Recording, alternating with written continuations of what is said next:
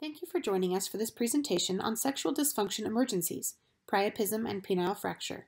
This material was initially created by Dr. Arthur Burnett and Patrick Walsh from the Johns Hopkins School of Medicine.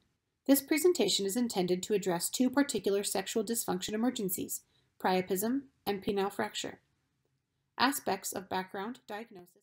Priapism is a pathological condition of a penile erection that persists beyond or is unrelated to sexual stimulation.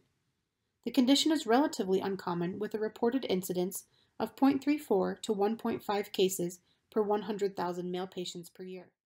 Operations are performed initially, which allow blood to drain from the distal aspects of the corporal body to the head of the penis, whereby blood can drain from veins back to shunt. Options pertain to proximal and venous bypass techniques. However, these are used less frequently in urologic practice. Conventional dogma using shunts has been to perform the distal